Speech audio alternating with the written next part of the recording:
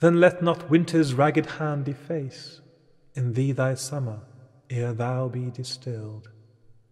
Make sweet some vial, treasure thou some place, with beauty's treasure ere it be self-killed.